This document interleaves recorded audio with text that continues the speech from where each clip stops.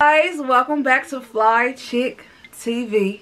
If you are new to my channel, don't forget to like, comment, subscribe, and don't forget to hit the post notification bell to get all the notifications when I post. Hope you guys are doing well. I know you guys haven't seen me in a little minute. Been super busy, but I was like, I have to film for you guys. I can't just be busy. That's not an excuse. You have to make time for what you love, and I love being a YouTuber. So I'm gonna get right into this video, but before we do that, shout out to all my new subscribers and everyone who's sharing and posting my content. I greatly appreciate it. You can find updates on my Instagram, Faye Bay, and I'm gonna put it in the link, and I'm gonna actually put a text so you guys can see. Follow me on Instagram, Faye Babe. TikTok, what is my TikTok? My TikTok is The Real Fly Chick Faye. Go ahead and follow me on TikTok. I post little content videos, updates on my channel. Also, you can follow me on Instagram, which is a bit closer. Faye Bay, this is my Instagram, y'all. So go ahead and follow me on that. Don't forget to like, comment, subscribe. So today's topic is going to be a little heavy, a little deep, but also bringing awareness to mental health. So we're going to get right into it. Today we are going to be talking about 5 to 10 tips on how to deal with depression, anxiety, and stress. I do have my notes put together because I wasn't going to come on here and just ramble about ramble. So we are going to be talking about depression, and we're going to be talking about how to manage stress. Because I realize it be stressful out here. So we be stressing, and we need to learn how to manage our stress without going overboard. Trust me, I know how stress can be. What stress feels like. I know how anxiety is. I know how depression is. It can be a little scary, but I'm gonna help y'all out. I'm gonna give y'all a couple tips how to manage your depression, seasonal depression or regular depression, whichever category you fall in. Some of the things that I do to keep me calm and just relax. Don't get me wrong. Anxiety, stress, and depression can be crazy. Like, if you can't handle it, you can't handle it. But there's ways to cope and ways to manage your stress. So first point is, we're going to start with the stress, and I'm going to give y'all 5 key things on what stress is and how to maintain your stress. I might add a little bit more, so this video might be a little lengthy, but this is all good and good awareness and good information. So what is stress? Stress can be defined as any type of change that causes physical, emotional, or psychological strain. Stress is your body's response to anything that requires attention or action. Everyone experiences stress in some degree. The way you respond to stress, however, makes a big difference on your overall well-being. So basically, stress can be like, say you have a deadline at work, you gotta watch the kids, you gotta put them at bed at 9. You have to kind of learn how to manage that stress without giving too much stress attention. Because, for instance, for me, like, I'm in school right now, and I am currently trying to do time management with filming and going to, not really going to school, but going to internship. So I have days where I can film and then days where I can't just film anything. So managing your time is number 1. Number 2, writing down what you need to get done will help relieve stress. And don't give yourself a time limit. I know life can get so stressful that you feel like you have to do everything at once, but just relax. Do one thing at a time. Some of the things that I wrote down was, plan your day with an outline of your most important tasks. Like I said, write your things down. Like, even if you got to write it in your phone, write it in your phone. Set a reminder. On iPhone, you can do set reminder, and it'll kind of give you like a little place where you can add your reminders on your phone. So that's one way to keep your stress level down. Work at a steady pace. Like, you don't have to rush. Like me, I'm still learning how to be a little patient and not rush, but work at a steady pace. First thing in the morning, this is one thing that I'm learning to do, and I hope you guys will get this out of this video. First thing to do is speak your words of affirmations, which can be, I'm going to have a good day. I will have a peaceful day. I'm going to be at peace however my day goes. This is key right here. I'm going to be at peace however my day goes. And I am worthy of a stress-free life. It doesn't even, you don't have to say it out loud. You don't have to say it for somebody to hear you. You can literally stand in your mirror and just be like, I will have a good day today. Any stress that I go through, I will handle it and manage it in the most calmest way that I possibly can.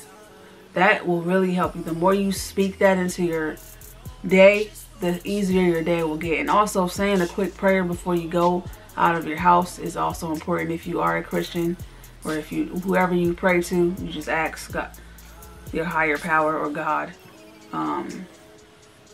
to give you a good day. Me, I'm a Christian, so I believe in God. Definitely would recommend jazz music. Will calm you down. So if you play that in the background while you have a meeting, or you know, you're writing down some documentation at work, or you need to calm down, play some jazz music. It really is therapeutic. And honestly, the best thing with stress, don't overwork yourself. If you start to feel stressed, take small breaths like this and just watch your breathing. Because if you notice, like when you're stressed, you're like high up, like your blood pressure high, you're high up in like stress, and then you can count backwards like 20, 19, 18, 17, 16, 15, 14, all the way to 1. That will also calm you down.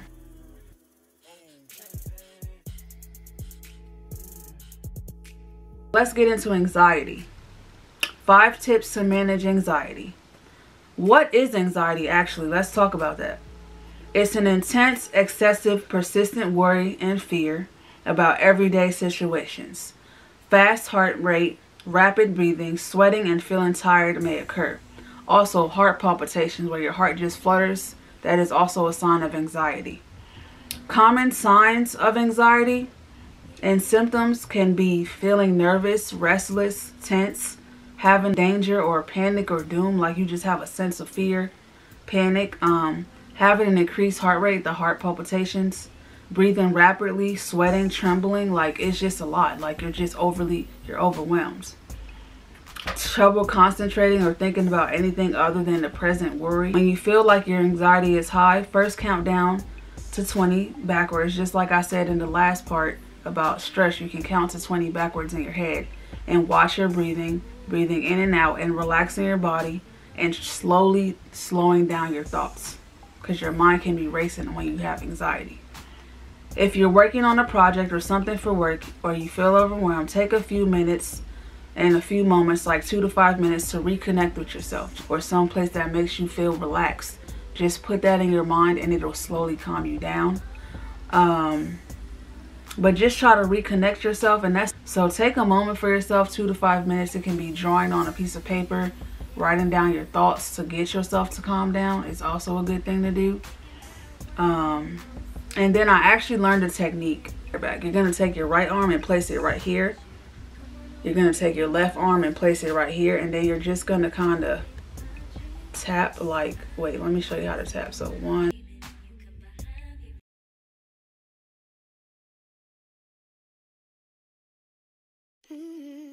so that is very peaceful. Like I just did it and I just relaxed completely.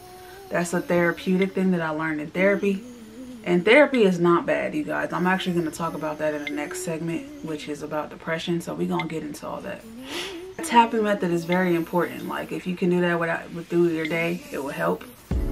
And then you will also form a rhythm. Like I was tapping on my shoulder. I was going 1, 2, 3, 1, 2, 3, 4, 5, 1, 2, 3, 4, 5, and you would just not count it, but you would just tap. Activities that you can do are a healthy diet, regular sleep. 7 to 8 hours of sleep is very important. Sleep is the most number one important thing for your well-being and your body and your health. Relaxation activities. To manage your symptoms effectively, the best thing to do is avoid caffeine, alcohol, and nicotine. So if you are a smoker, try to cut down on your smoking. If you drink alcohol, try to cut down on alcohol, because that also can bring anxiety. And if you didn't know, alcohol is an antidepressant. So the more you drink it, the more you are liable to be dependent on alcohol to be okay, and that becomes alcoholism. So that's just a tip. When it comes to anxiety, honestly, like talking to somebody you trust about what's going on in your life, or you can seek therapy, which is my favorite because it's unbiased and you can get all your thoughts out and get a different perspective on how to deal with issues in a positive light. Definitely good to have a therapist. You don't have no judgment at your therapy sessions. You can speak freely. And the thing with them is like they find healthy objectives. Instead of you know, maybe you have a friend or a family member who's giving you advice, but it's not positive. It's better to see a professional who will give you a different look on things in a healthy way to help you resolve your issues and your anxiety and help you cope with your anxiety.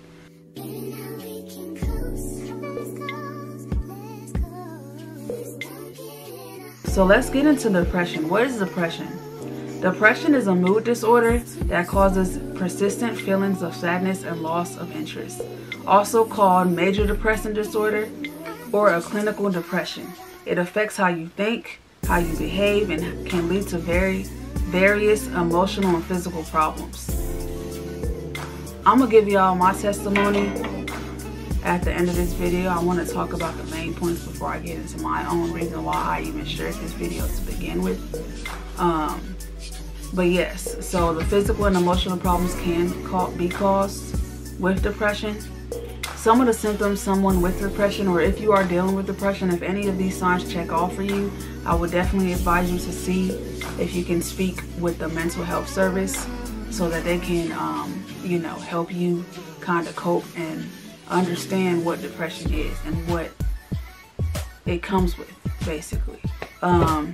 Some of the things people may experience in their moods are anxiety, empathy, general discontent, guilt, hopelessness, loss of interest in goals, ambitions, or pleasure in activities, mood swings, sadness. Sleep can also vary. Early waking, like waking up super early, excessive sleeping, like sleeping your whole day away, insomnia, not sleeping, restless sleep, tossing and turning. Whole body can be excess hunger, fatigue, loss of appetite, restlessness, and behavioral can be excessive crying, irritability, and social isolation. The cognitive, which is the brain, lack of concentration or slowness in activity, weight gain or weight loss. So a lot of people, I've realized everybody is different. Some people can be depressed and gain weight. Some people can be depressed and stressed and lose weight. And then some people can actually gain weight because they are stressed. So it's different. Like everybody is literally different.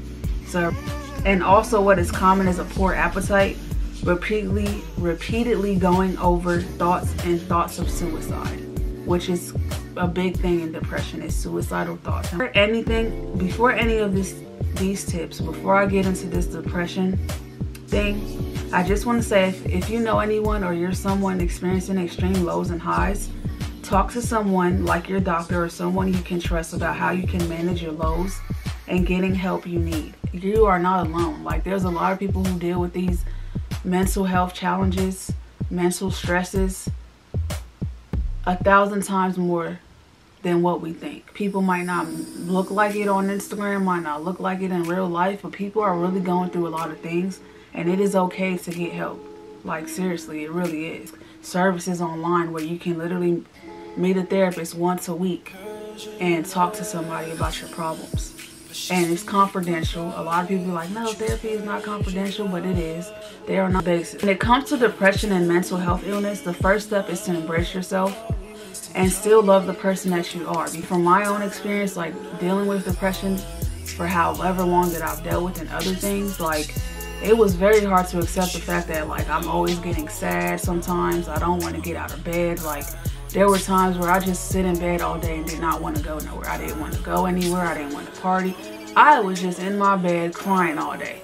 So honestly, it is okay to love yourself. Like I had to learn that this is just a part of life and you just got to roll with the punches. Like it might be hard, but don't give up on yourself because you don't know what your future is going to be like. Pain is temporary. Like at some point you will heal from this situation, okay? Managing depression can be a long road, but the first step is to reach out to your doctor or find a community center for mental health. Taking the first step is making an appointment for intake and treatment. You can go with a family friend, you can go with someone you feel comfortable going into the mental health clinic with. That thing can be scary, let me tell you. Like for me, when I first had my issues and I had to do that, it was very scary for me. But because my mom was always there, I was okay, you know, like I had somebody with me. So if you need somebody to take you to your appointments because you're not feeling comfortable, by all means do that. Like there's so many resources in your area, you just have to Google it or talk to your insurance. Like if you have insurance, definitely call them, tell them you're having issues with depression and you're feeling sad, and they will direct you in they will put you in the right direction. To medication, me personally, if I knew what I knew now, I wouldn't have started medication. I think I would have found natural remedies like lavender, oils, meditation, really meditated on the word of God, which I'm learning to do now, working on that. Meditating, listening to gospel music, listening to uplifting, encouraging music.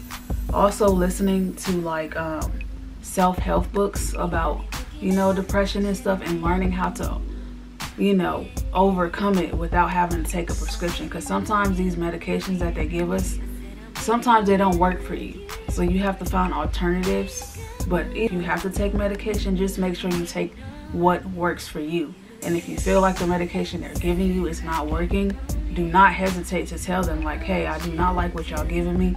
Can I try something else? Do your research, talk to your doctor, talk to your provider, and make sure you're ready to take medication first. It sounds really annoying to have to wake up every day or take a medication at night, but I'm telling you, if you are consistent with your medication, it will take you a long way. When you start to take it, stop, you're gonna go in cycles where you're just going behind and behind and behind, and your life is literally just gonna keep pushing back years and years. Like, you have to be persistent. If you want to win this depression, if you want to win any type of mental health issue, take your medication, because it is really important. To each his own. If you like an antidepressant and you feel like it's working for you, go ahead. But for me personally, I'm not doing it. The biggest thing with depression is getting therapy. Like, therapy can be scary because you're like, they don't know me. Like, why would I go and tell my business to somebody who don't know me? Like, that's just weird. But it's for your own good. Like, it's not, they don't be asking you questions like, why do you, like, they're gonna ask you relevant questions, and they're gonna make your environment safe. Therapy is a safe place to express your thoughts and emotions without judgment. Set goals and milestones that you want to overcome. Working out in the weather, whether it be taking a walk, taking a stroll, walking up your steps 5 minutes, that's gonna help your brain. Like, honestly, the thing with mental health is you need to exercise, you need to be active, you need to be proactive, because if you're not doing anything productive, you're going to be in that same mood every single day. And that's where we need to work on it. Running, swimming, listening to music, painting, taking a warm bath or bubble bath or a shower. You can take a shower twice a day when you wake up to go to work or wherever you're gonna go, or even if you're home, take a shower. Just relax in the shower, let the hot water run on you, and just calm your brain, calm your mind. When you get home from work or you get home from practice, you know, take you a bubble bath and just relax, unwind, listen to some jazz music. These are all coping ways to, you know, deal with depression and get into a better state of mind. Painting also helps, or drawing on a piece of paper like I mentioned earlier.